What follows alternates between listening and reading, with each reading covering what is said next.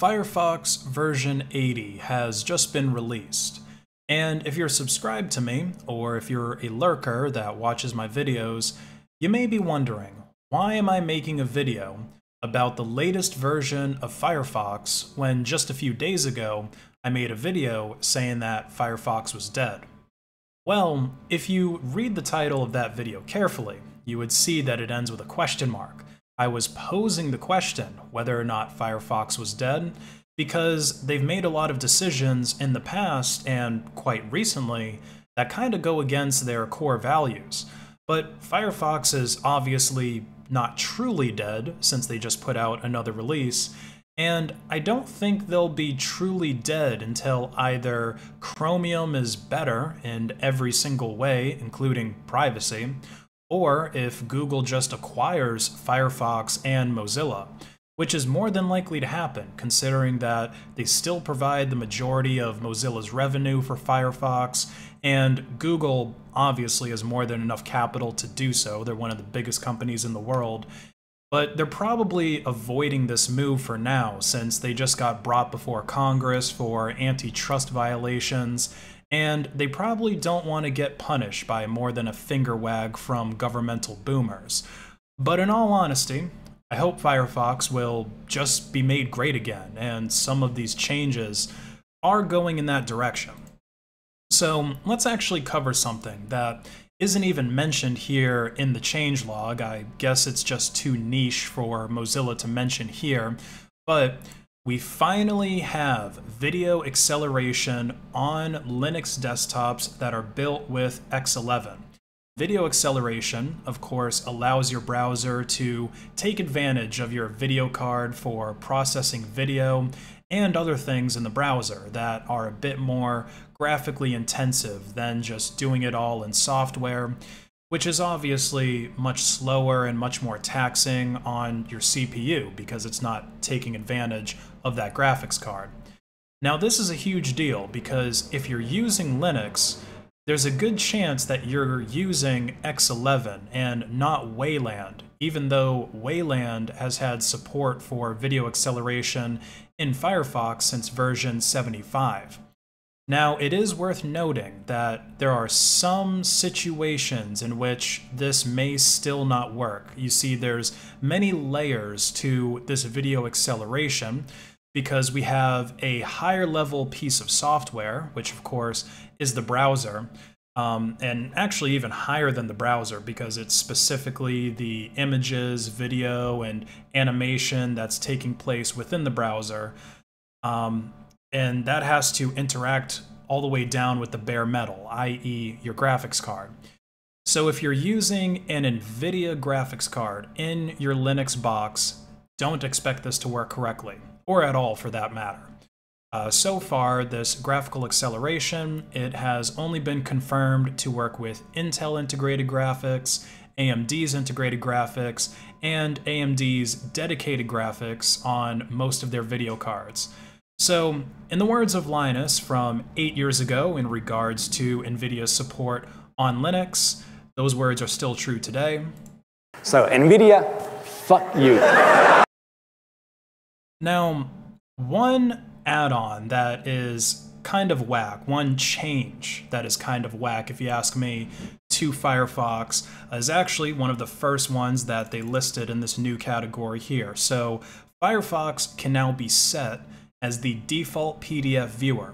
And I think that this wording can actually be changed to make it a little bit more accurate because after I updated Firefox to version 80, it automatically became my default PDF viewer. Now, this is what happened on Linux Mint 20. I'm not sure if this is going to be the case on other distros because I haven't installed Firefox 80 to my other distros yet.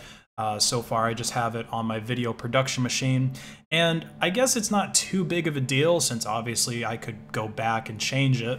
I just left it as the default for the case of this video to show you that it is the default one and you can indeed open PDFs in Firefox. I mean, it already had that functionality, but you know, now it's just the default setting. And I guess that the reason for this is that it's good for normies. It makes it more normie friendly. It's really a page out of Google's book if you think about it, because most people that are using Chrome, which of course is most people, are also using Google Chrome as their default PDF viewer. But Mozilla should know that turning their browser into a Google Chrome clone is not going to make a lot of people who are using it want to use it. I mean, that's the reason that probably most people are using Firefox, is that it's not Chrome. And they can't really compete with Chrome because Chrome has this type of walled garden syncing ecosystem that Google provides when you have a Google account. You know, all of your stuff is there and it syncs across all of your devices. Firefox has a similar thing with the Firefox account, but you know, if Firefox tries to follow this approach of becoming Chrome, it's just going to make Firefox be to Chrome as a perfect circle is to Tool. You know, it's just going to be similar, but not quite as good in a lot of people's eyes. So we also have a lot of security fixes. Go ahead and open this up. Several major, minor, and low priority ones. I'm not really going to harp on these for too long. You can read up about them. If you're really interested, I'll probably leave a link to this down in the description. They did fix some pretty major things though, like privilege escalation and remote code execution, and some other really nasty stuff that you obviously don't want your browser to do. I am going to be curious though if major fixes like this are going to keep coming out at the same rate moving forward, since many of Mozilla's layoffs were people from the incident response team, the type of people that, you know, react to these CVEs existing in the browser and actually provide the fixes for them. I guess we're just going to have to see moving forward. We've also got some accessibility fixes, like fixing a crash that would happen when using Firefox with JAWS, which is a popular screen reader.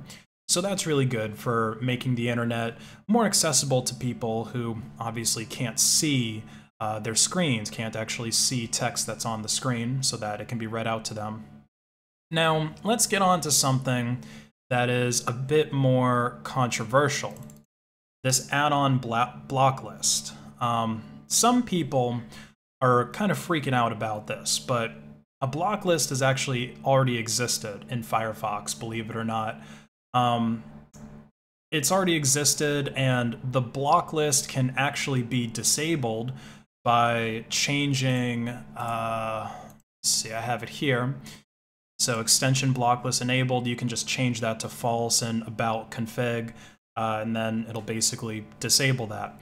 Now, the real question that's here though is what metrics are being used to actually put an add-on on this Blocklist? What exactly is it that gets it put there? Because it says here this has been enabled to improve performance and scalability. That seems a little bit weird because obviously if you want really good performance in your browser, just don't install add-ons, or only install add-ons that are going to give you better performance, which are basically add-ons that are going to keep a bunch of crap from actually spawning in your browser, like JavaScript blockers, ad blockers, things like that. So I don't really think that this description is really even accurate to what an add-on Blocklist would accomplish. What I would expect an add-on Blocklist to accomplish is something like providing more privacy and security. For example, there's a lot of add-ons out there that are basically fake add-ons.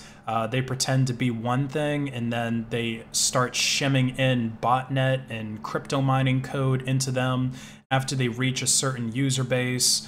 So I would be for that, because obviously an add-on that does that is basically a bait and switch Trojan. I mean, it's malware at the end of the day. But if Firefox is going to be applying this metric of harmful language that we've seen so many companies adopting, including Firefox, into their Blocklist, and start banning add-ons that use the word blacklist instead of deny list or some other type of, you know, word that's supposedly excluding people or racist or sexist or any of this other nonsense, I already made a whole video about this, so I won't get into that. But if they're going to start banning add-ons because of things like this, or because of the personal beliefs of their creators and nothing to actually do with the add-on itself or its functionality, then I take issue with this type of update. Because even though people can remove the block list in About Config, only about 1% of Firefox users are ever even touching those settings. And Firefox already has a very small browser market share, so this could really screw over developers if it's applied nonsensically, because you're going to have a small percentage of a small percentage even being able to see your add-on. And there's actually one add-on that has been banned, not on the Firefox desktop, but it really doesn't matter here because this add-on doesn't even really make sense on the desktop platform, but this has been banned on mobile, and that add-on is the Video Background Play Fix. Now, what this nifty little add-on allowed you to do is to listen to YouTube videos on your Android phone in the background with the screen turned off. So obviously very useful. Now, I'm not 100% sure why this add-on has been banned, but I have a pretty good idea why. So let me know in the comments though if you have a better explanation. But listening to YouTube with the screen off is one of the features that is provided by purchasing YouTube Premium for $11.99 a month. Now, of course, YouTube is owned by Google, who is also Mozilla's sugar daddy, who keeps funding them and basically keeping Firefox alive. Like 90% of the revenue for Firefox literally comes from Google. And I have a feeling that Google ultimately made Mozilla do this. And unfortunately, on mobile, we don't have the About Config modifications available to us. So I really hope that it was worth it, Mozilla. I hope that Google paid you a pretty penny to do this deed. But we have other ways of listening to YouTube without purchasing premium. So all in all, there's really only about one of these fixes that I like, and that's the video acceleration, which, like I said, it's only going to work if you have an AMD graphics card. Maybe this is more of a push for me to get an AMD graphics card. I'm waiting for the newer ones to come out anyway. Maybe I'll be able to enjoy better performance when watching videos on Firefox. But a lot of this other stuff that's here, and besides the accessibility changes to JAWS and stuff like that, or making it work better with JAWS, a lot of this is pretty whack. I'd be interested to know if any of you guys are actually going to start using Firefox as your default PDF viewer. I really, really doubt that. These security fixes, great. Again, let's see if they keep coming. So I hope you guys enjoyed this video. Be sure to leave a like on it and subscribe with the notification bell on so that you know when new videos are released. Bye now.